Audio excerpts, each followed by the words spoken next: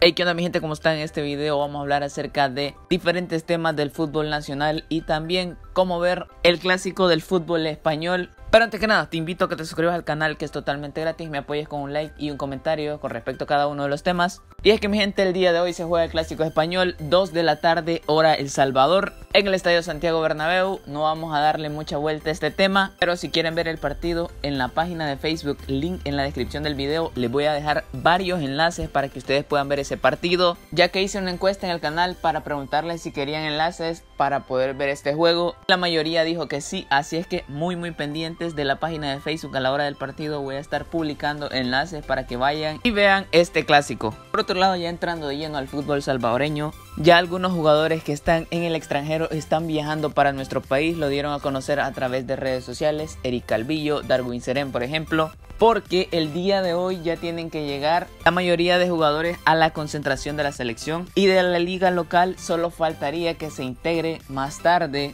Rómulo Villalobos, porque es el único convocado que tiene partido el día de hoy en la Salvadorian Premier League. Estaremos muy atentos e informando de primera mano cuando lleguen todos y cada uno de los jugadores, Eric Zabaleta, Alex Roldán, y declaraciones que brinden cada uno de ellos. Nuestro próximo partido es el 24 de marzo contra la selección de Jamaica, y la selecta va a viajar el 22 para poder preparar ese partido en Kingston. Siguiendo con el tema selecciones nacionales, el día de ayer se llevaron a cabo las visorías para la selecta sub-15 y sub-17 femenina, y el día de hoy también en Houston se llevaron a cabo las visorías.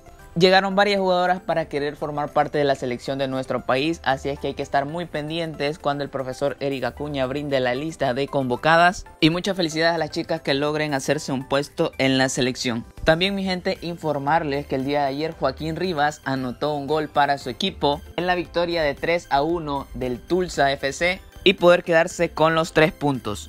Ronald Rodríguez y Joaquín fueron titulares en esta importante victoria de su equipo.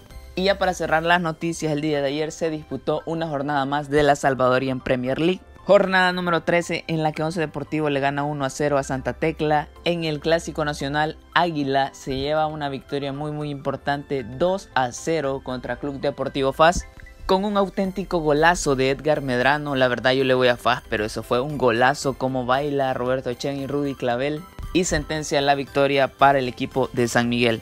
Muchos de ustedes saben, yo le voy a Club Deportivo FAS respecto a los otros equipos, y la verdad, merecido ganador Club Deportivo Águila. En otro partido, Chalatenango empata a 1 con Metapán, y por la diferencia de goles, Metapán ahora es tercero en opciones del descenso con los mismos puntos que Santa Tecla. Pero el Tecla de verdad tiene que tener mucho cuidado, porque si el limeño suma el día de hoy, esa diferencia se va a ir reduciendo poco a poco.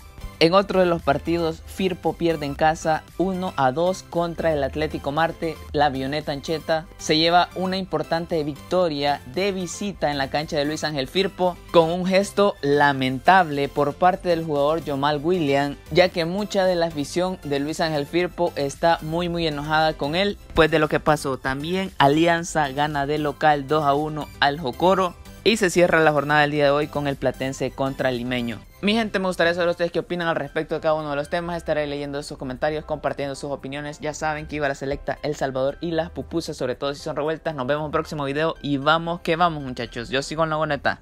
Arriba de selección.